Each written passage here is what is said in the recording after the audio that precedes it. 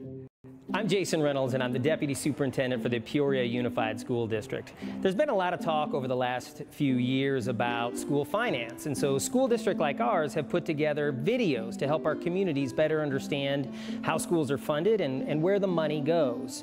They've used all kinds of creative approaches for these videos, and as a team, we sat down and talked about how we might be able to better capture your attention. We talked about doing animation. Funds in the maintenance and operation bucket pay for the day-to-day operation of our school. But you're adults, not kids, and the video should appeal to your sensibilities. What about a musical? 5, 6, 7, 8.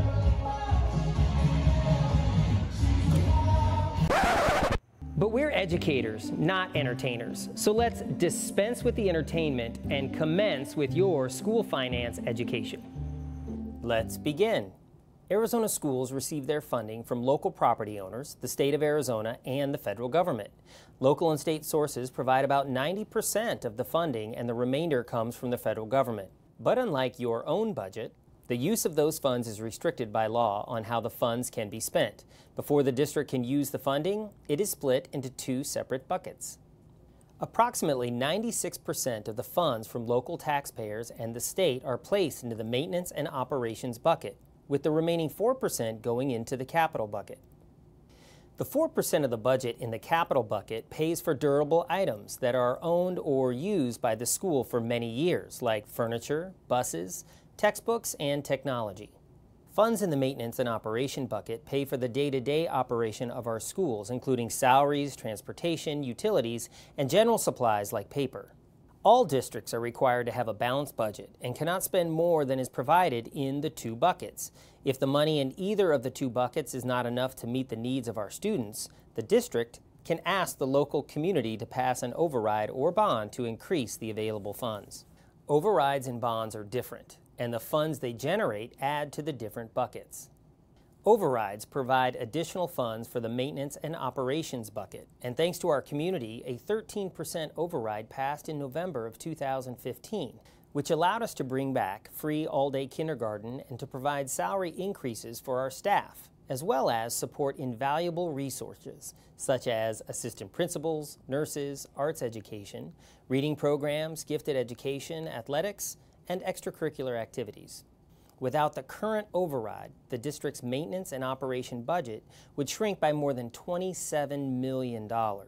This override will maintain funding for the staff and programs supported by the current override and allow the district to fund new student and staff safety initiatives, such as hiring new counselors and intervention specialists, as well as providing safety-related training to staff and competitive compensation for our teachers. If approved, the override will result in an estimated annual tax rate of $1.74 per $100 of assessed valuation for residential property owners. This represents about a $2 to $6 increase per month over the current override for homeowners in our district.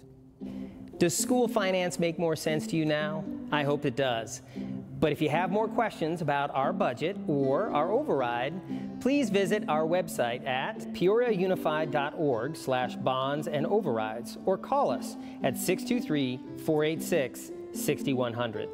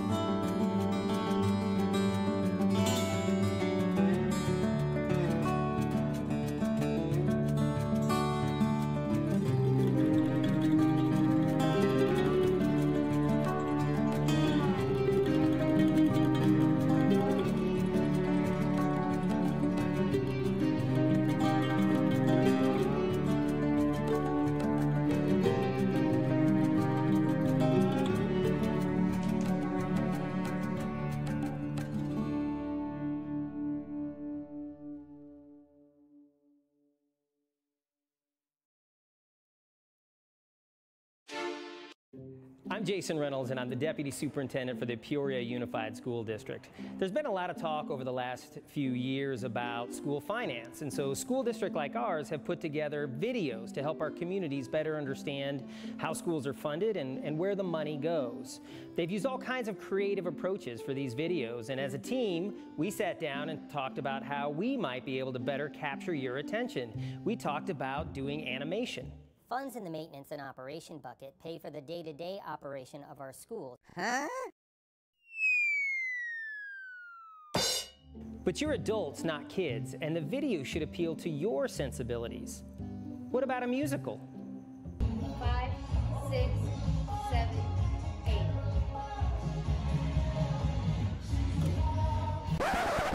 But we're educators, not entertainers. So let's dispense with the entertainment and commence with your school finance education. Let's begin. Arizona schools receive their funding from local property owners, the state of Arizona, and the federal government.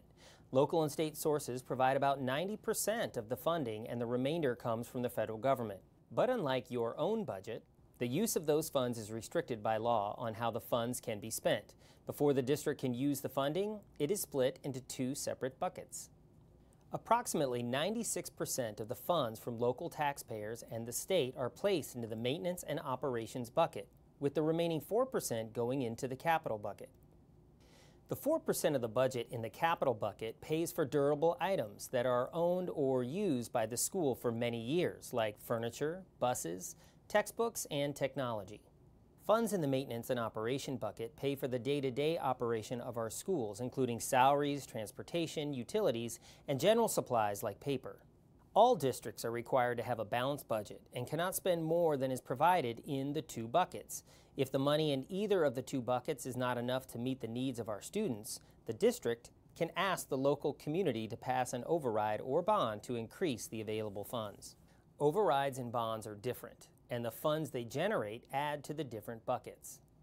Overrides provide additional funds for the maintenance and operations bucket, and thanks to our community, a 13% override passed in November of 2015, which allowed us to bring back free all-day kindergarten and to provide salary increases for our staff, as well as support invaluable resources such as assistant principals, nurses, arts education, reading programs, gifted education, athletics, and extracurricular activities.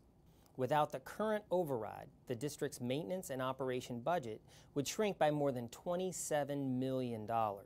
This override will maintain funding for the staff and programs supported by the current override and allow the district to fund new student and staff safety initiatives, such as hiring new counselors and intervention specialists, as well as providing safety-related training to staff and competitive compensation for our teachers. If approved, the override will result in an estimated annual tax rate of $1.74 per $100 of assessed valuation for residential property owners. This represents about a $2 to $6 increase per month over the current override for homeowners in our district. Does school finance make more sense to you now? I hope it does. But if you have more questions about our budget or our override, please visit our website at peoriaunified.org/bonds and overrides or call us at 623-486-6100.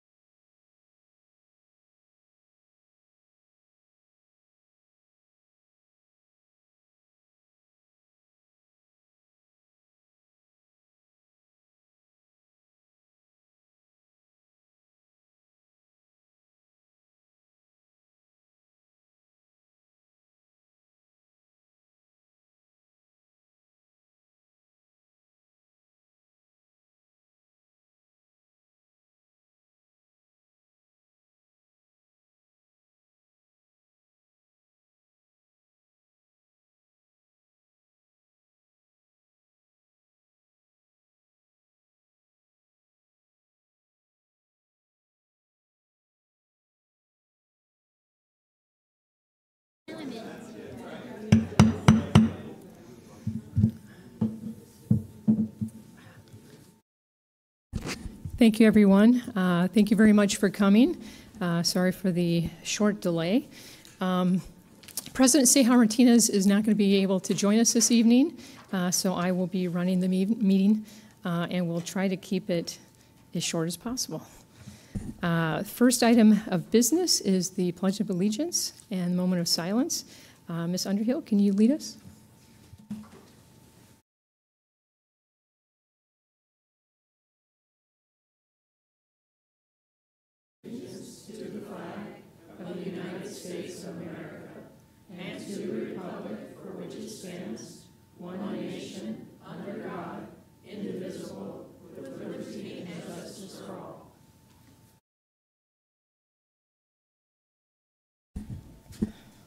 All right, thank you very much.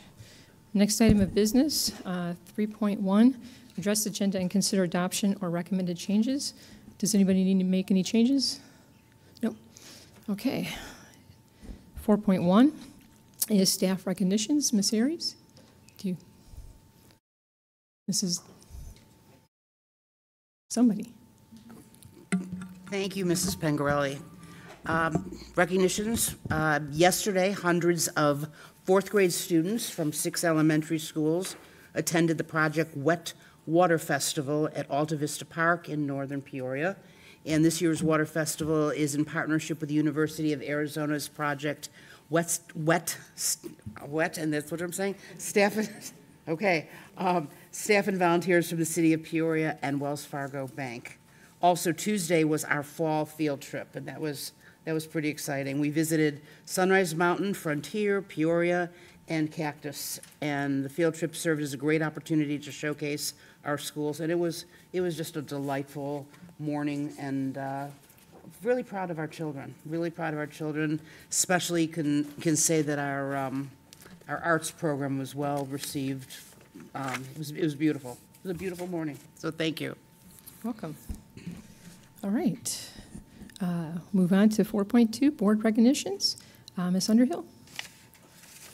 Yes, I just wanted to say thank you to all the teachers and school staff, because I know it's the parent conference week, so I know that is a busy week, but thank you for all the extra hours that you put in, because it's so critical that we talk to our parents and bring them in, and just wanted to give an extra thanks for all those extra things that you do for that. Thank you. Mr. Sandoval?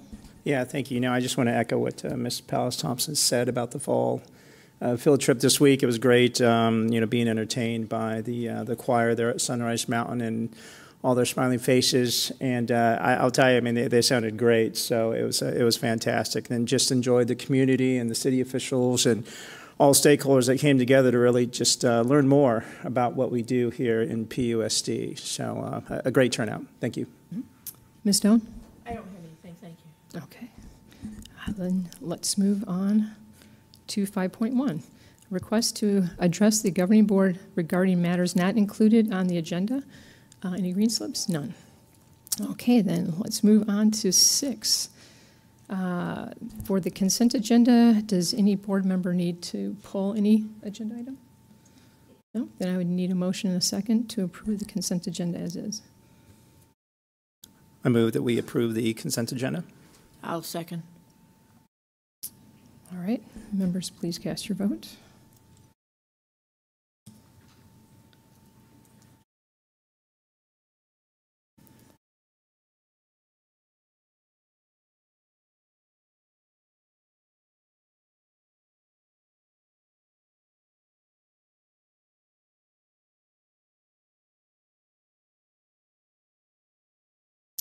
Passes 4 with Mrs.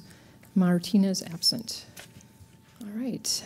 Next agenda item 8.1, discussion and consideration of the 2018-19 annual financial report. Ms. Myers, welcome.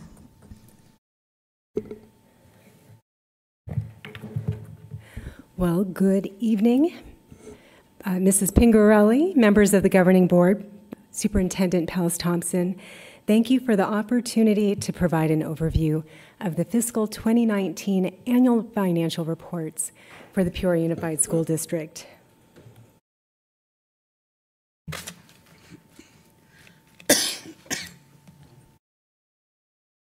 And I'm actually going to have Gary pull it up in a different way, please.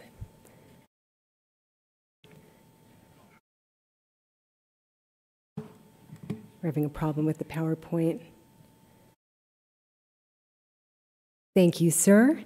Tonight's presentation will include an overview of the fiscal 2019 annual financial report, also known as the AFR, as well as related reporting requirements and supplemental reports. I will also highlight this evening maintenance and operations, capital, and classroom site fund expenditures and carry forward amounts, in addition to expenditure totals for grants and select cash-controlled funds. Also included in the presentation is a summary of expenditures by function and website information where our community can view current and past annual financial reports, budgets, and audited financial statements.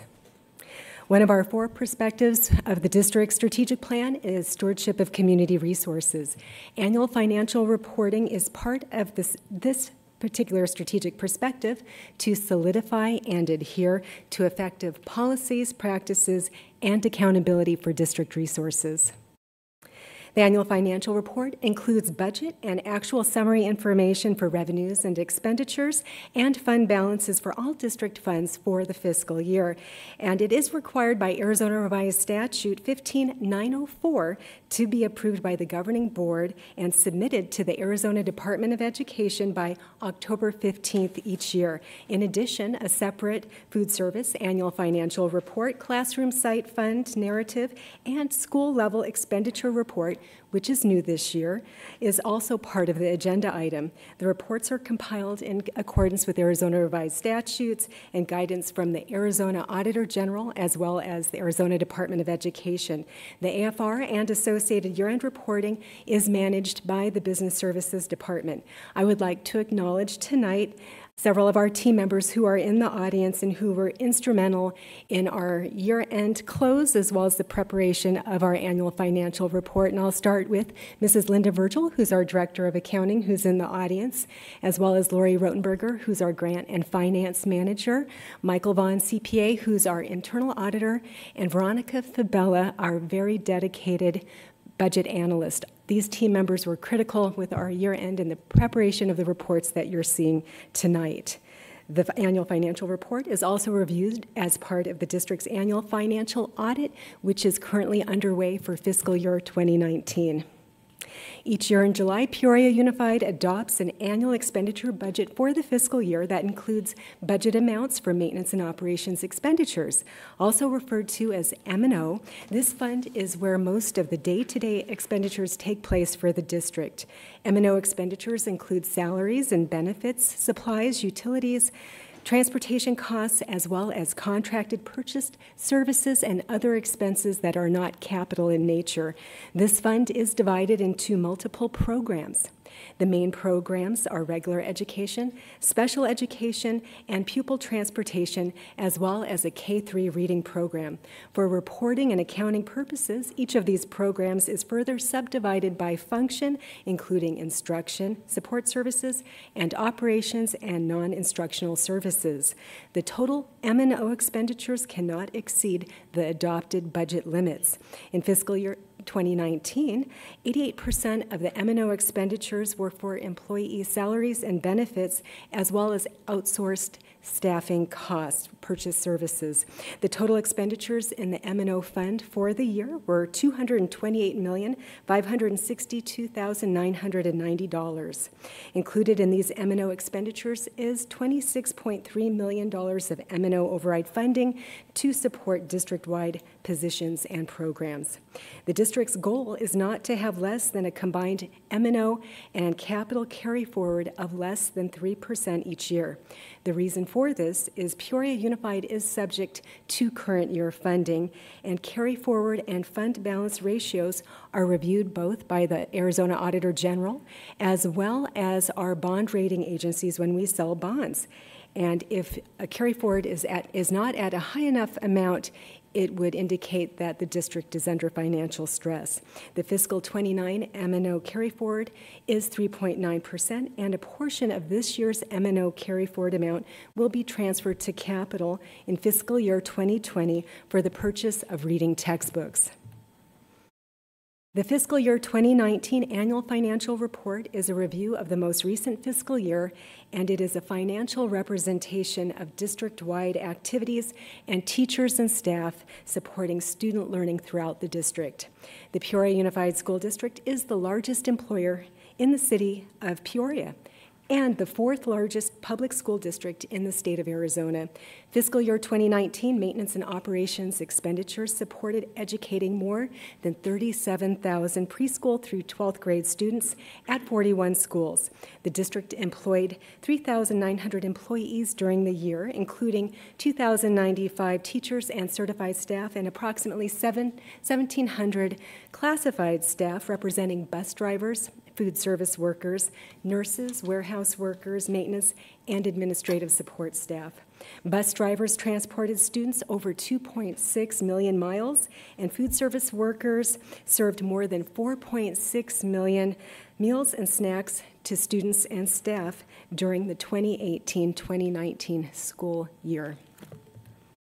Capital funds are different than maintenance and operations funds and include district additional assistance, building renewal, adjacent ways, and bond building funds. Unrestricted capital expenditures include furniture, athletic equipment, textbooks, instructional aids, computers, as well as software. Unrestricted capital expenditures in fiscal year 2019 totaled $6.4 million. Building renewal funds consist of monies requested from the School Facilities Board to maintain the adequacy of existing school facilities, and in fiscal 2019, $313,000 of funding was expended on elementary fire alarm systems and projects.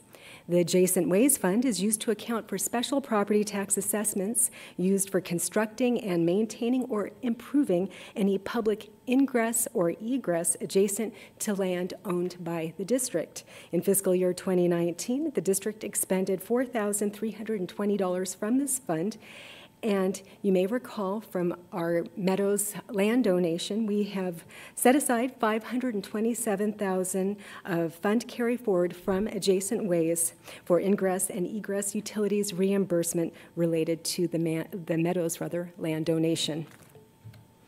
The bond building fund is used to account for proceeds from the district's bond sales that are expended for school and building renovations, pupil transportation vehicles, technology, and other eligible capital expenditures as approved by the voters in our particular bond authorization that was passed in 2012. Fiscal 2019 bond expenditures totaled $14,095,752. The $7,967,148 bond fund carry forward will be added to the last bond sale from the 2012 bond authorization that occurred in July 2019. After this date, there are no additional bond sales remaining in the 2012 bond authorization or new bond funds available to the district. On October 24th, the district will provide the annual bond and maintenance and override update to our community, and bonds expenditures will be reviewed in more detail at that meeting.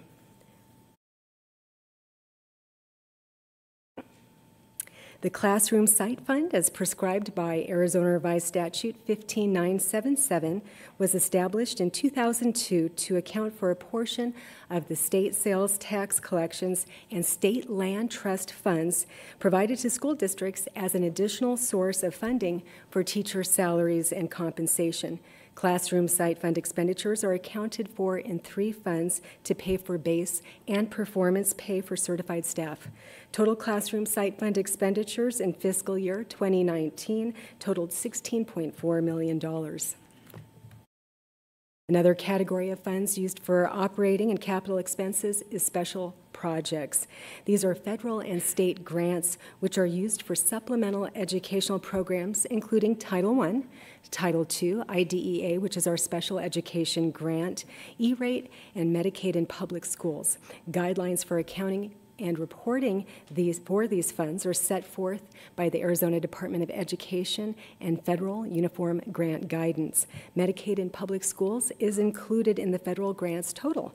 This fund is used to account for reimbursements and monies received from Medicaid for providing eligible services to students, including speech language, occupational therapy, nursing, and other special education-related services. The reimbursements from the Medicaid program can be used for district M&O related expenditures. However, this is not a guaranteed ongoing funding source, and because of that, we do not embed Medicaid funds in salary or staff raises. Federal and state grant expenditures in fiscal 2019 totaled $18.3 million. The federal and state special programs fund carry forward includes certified and class retention stipends, as well as results-based funding and college credit by exam eligible teacher and staff payments to be made in fiscal year 2020.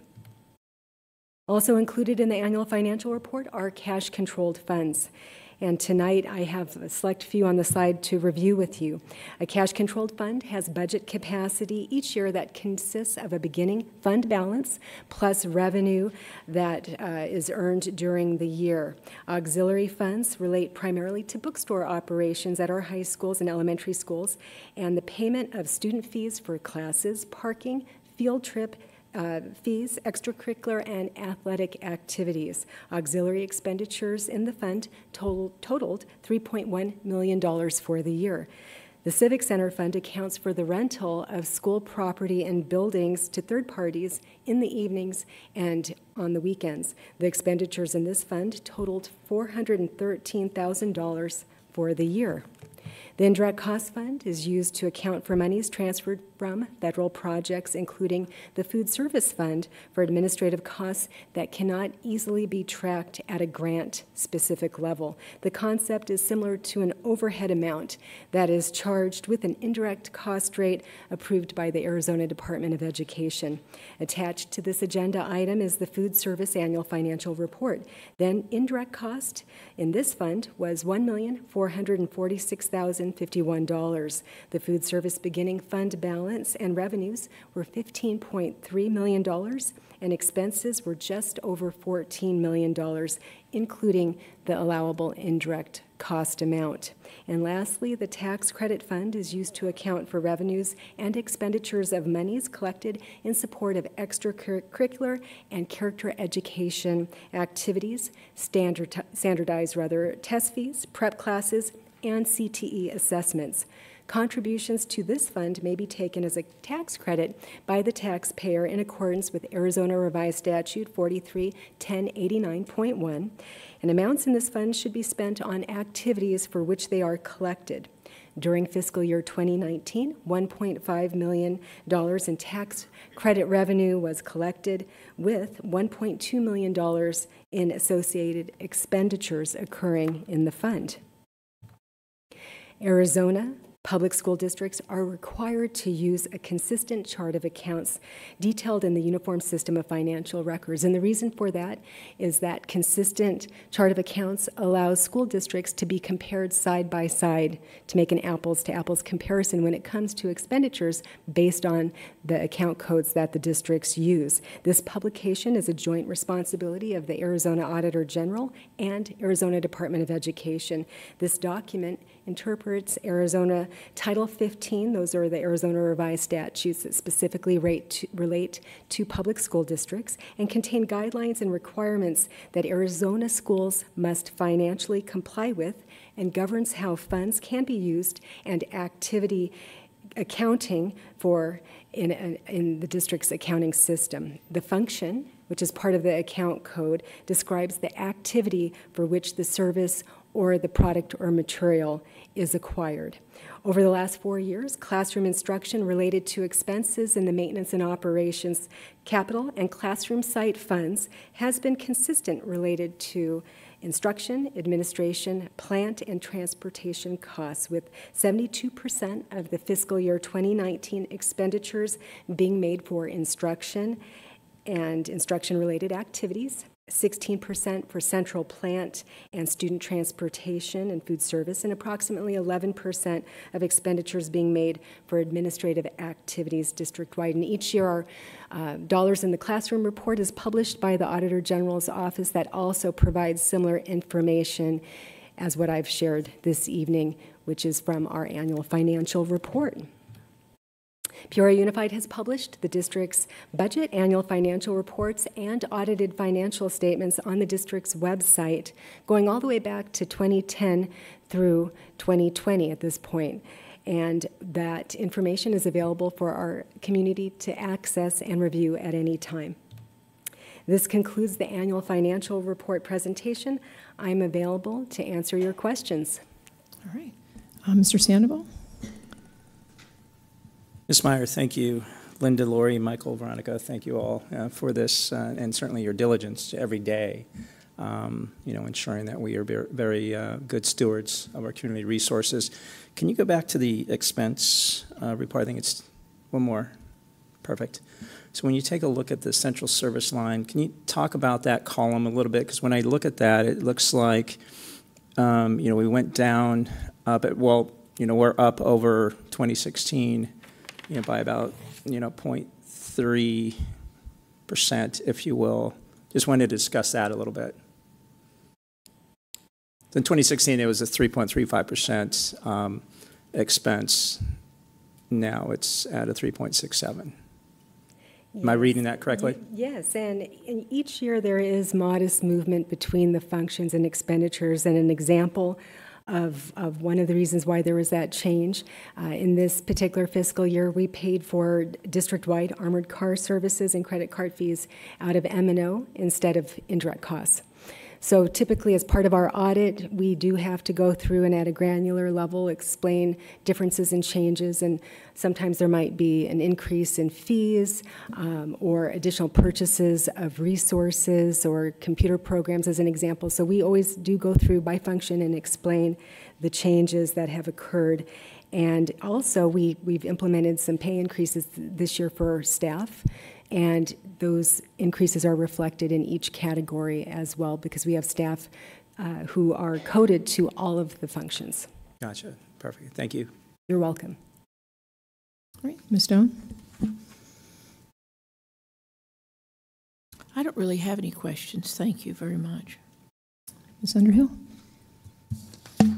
Yeah, I just had a couple questions. On the slide that talks about the Classroom Site Fund, I was just curious, and this may just be the reclassification that we discussed the last time, but the Performance Pay Fund, we obviously expended less than we budgeted, so we've got that money, but can you explain that? Because, obviously we want to hopefully, compensate our teachers with whatever we can, as long as we're meeting those, criteria that are set forth. But I just was curious about that. Absolutely. And actually, at our last board meeting, there was a consent agenda item that addressed paying some of the performance pay eligible certified staff who were not in the classroom coded to function 1000 from M&O. So they were paid, they were eligible, but we made the decision in 2019 to pay for those individuals out of M&O versus the Classroom Site Fund. That carry forward will be available for eligible certified staff, teachers, for base pay and performance pay. Each year we do have a carry forward, and that becomes part of the next year's compensation package. So there was no change in what a team member or staff member received. We just moved a portion of that to M&O, and that was actually ratified at our last board meeting. Great, that's awesome. That's kind of what I figured. Another question I had is on the cash controlled accounts, do they just move forward as well? Is that correct? They do carry forward. So the difference between a cash-controlled fund and a levy fund, as I mentioned, that maintenance and operations and capital amount, that's a set budget limit. However, cash-controlled funds budget capacity is based on the fund balance plus the revenue that is earned in the current year, and then expenditures are taken out, and the remaining amount can carry forward. So the majority of our cash-controlled funds have the ability to carry forward. There are some guiding statutes in certain funds that offer an expectation that monies that are received would be expended in the current year, but there's still the ability to carry forward a fund balance. And so that's what you see on the page that summarizes our cash-controlled accounts. Great, thank you. And then I just had, I think, just one more question. As far as the, we've got the attachment on the the school level reporting, and this is just more of a general question, but there's, sort of like 4 main categories across that. Is there flexibility for schools within those categories? So, for example, if a school wanted to put additional dollars into staff salaries and they had some funding in professional development, is that a possibility, or just in general, how does that work? That's a very good question. So we do have a staffing standard and a model that we follow each year. There are board-approved stipends, and any change with compensation has to go through our policy-driven process.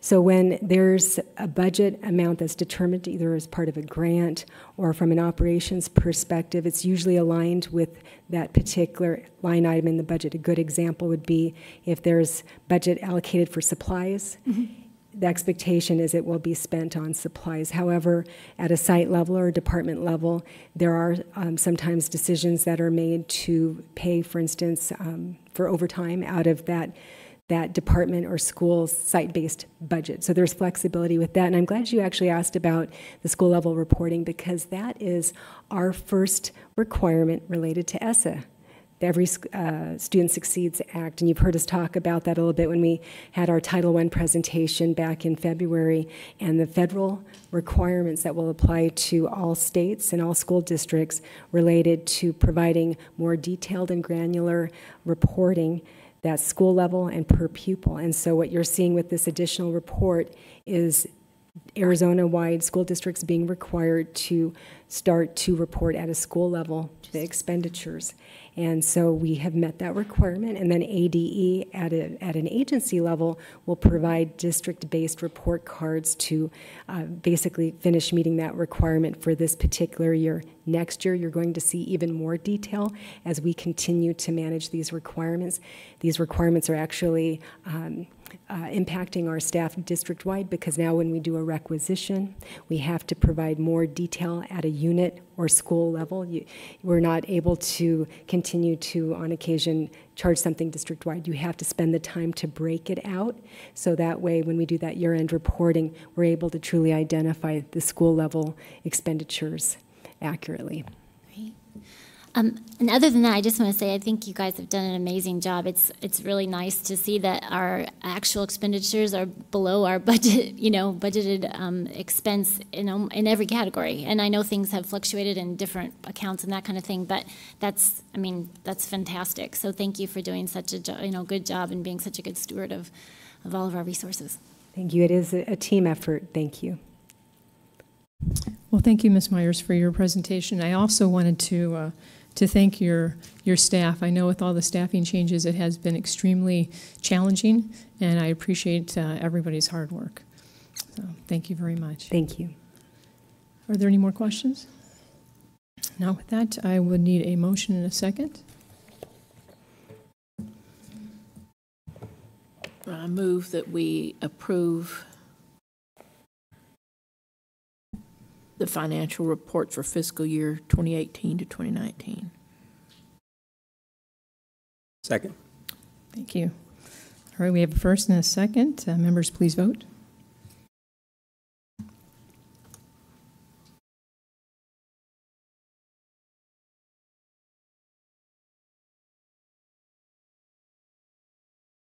All right, passes 4 with 1 absent. Thank you very much. All right, next item is 8.2, or excuse me, 8.2. First read of policy section BEDF. Dr. Reynolds.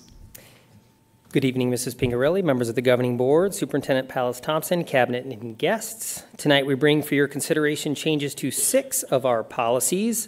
As a reminder, multiple times a year, the Arizona School Board Association sends us advisories to change policy, and after review by Cabinet and other leaders impacted by these changes, we bring them to you for your consideration. So our first policy this evening is policy BEDH, public participation at board meetings. The removal of the language in this policy is to avoid any misconception that we allow content restrictions on speech during public participation. It does not change our expectation of civility during our meetings, and we do recommend the change. All right. Any comments, questions, Ms. Doan?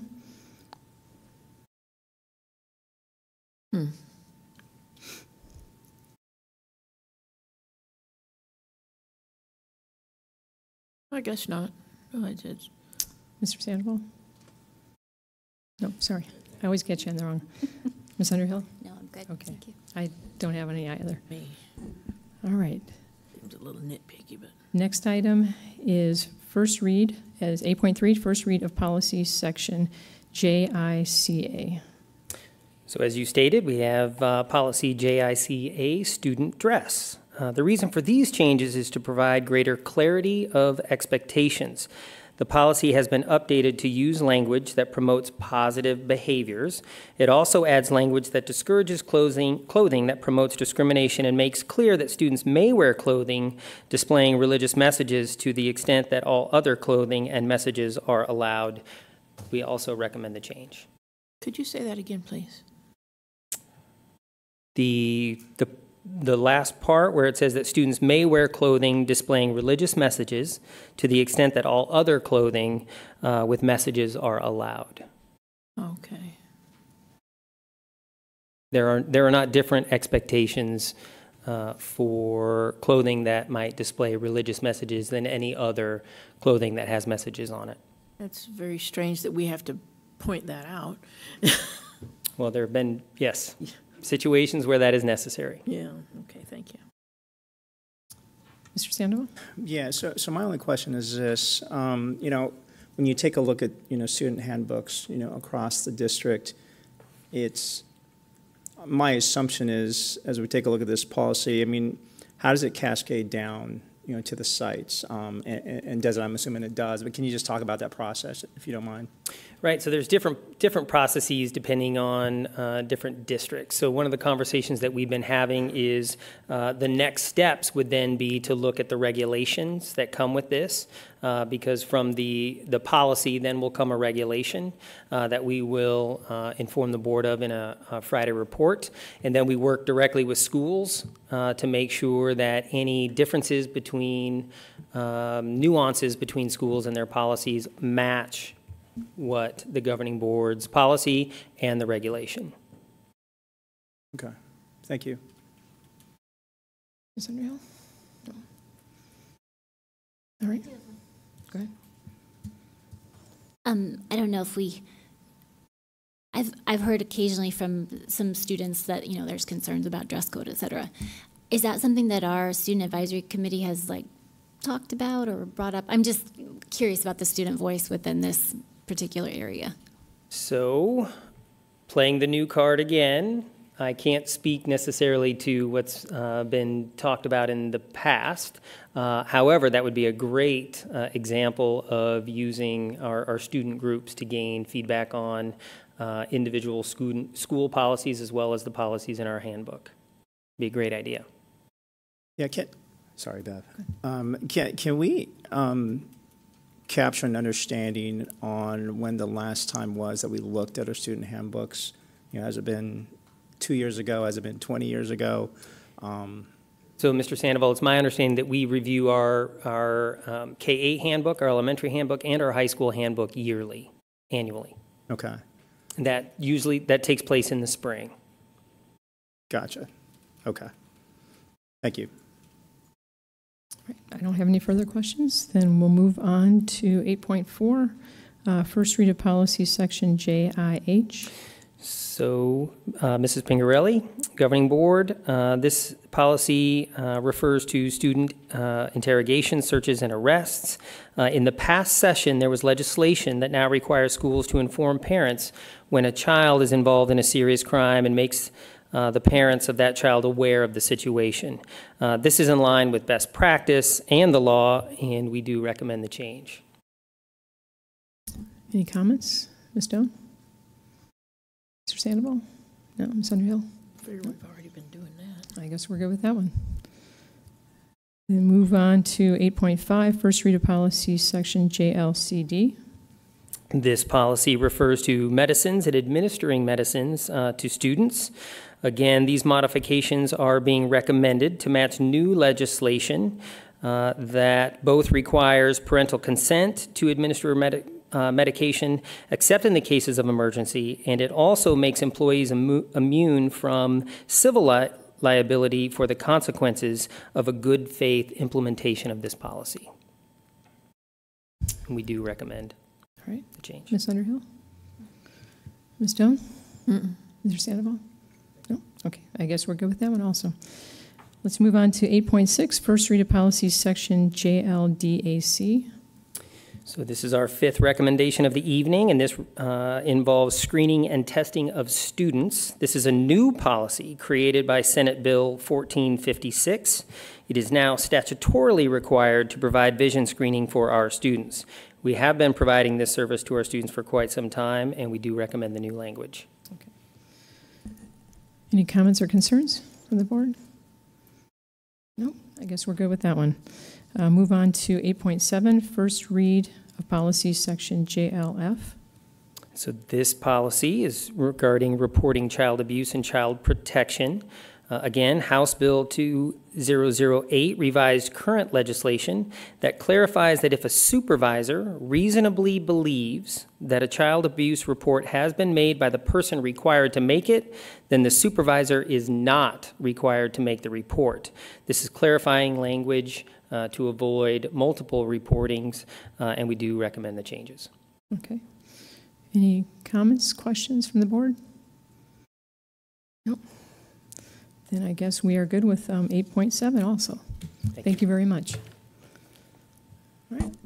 Let's move on to 9.1, budget facilities planning and construction reports. And this can be found online. All right. 9.2, enrollment reports. This one also can be found online. Next, 9.3, report on upcoming meeting and events.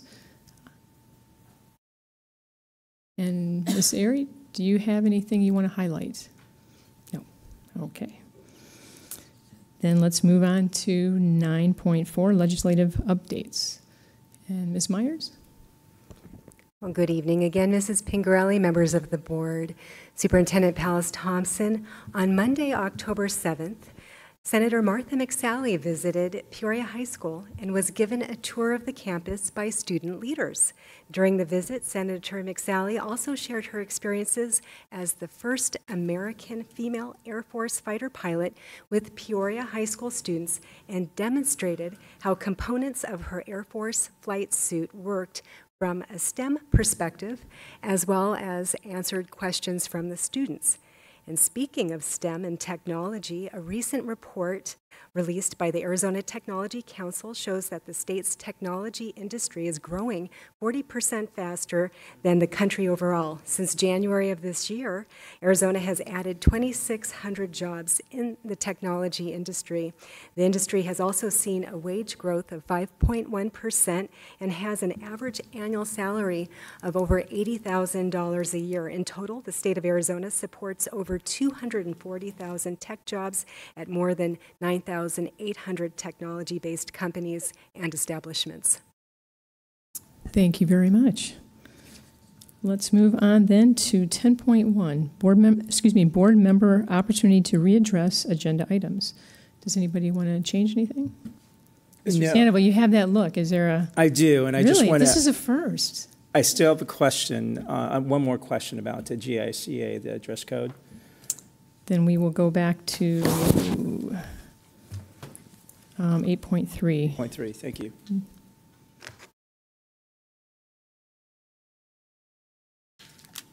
So the question is really around, stemming from what Ms. Underhill stated earlier, just when we take a look at our student handbooks, what voices, what individuals from the different verticals throughout the district actually take a look at that handbook to help inform what it may look like in the subsequent year. So thank you very much for your question, Mr. Sandoval. Interesting enough, that is a conversation that we just started having this week in looking at who is involved in that process. Currently, there are administrators and staff involved in that, but absent from that process are the student voice and potentially parent voice. And so I think those are important things to look at as we enter that spring process. Perfect. No, thank you for that. So moving forward, you will include those the parents and students in addition to others that may have not been included in the past? Absolutely. That makes sense. Yeah, perfect. Thank you. Thank you very much. All right, sure. Let's move on to 10.2, which is draft agenda for the October 24th, 2019 Governing Board meeting. I'm sure there will be other things added to it. Thank you very much. 10.3, request for agenda items for future Governing Board meetings. Ms. Underhill? Mr. Sandoval? Ms. Doan? I don't have anything either. All right. I think this is going to be a record. Then, I told you. Then item 11, adjournment. I would need a motion in a second for anybody that wants to go home. I move that we adjourn. Thank you. Second.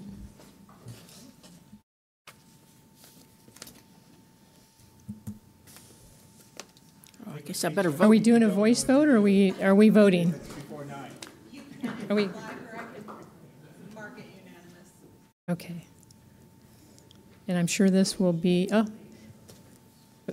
do you need a voice vote to make sure? Okay. I'm sure it passes 4 with 1 absent. Well, thank you very much, everybody, for coming. Mrs. President Seja Martinez will be back next board meeting. Thank you.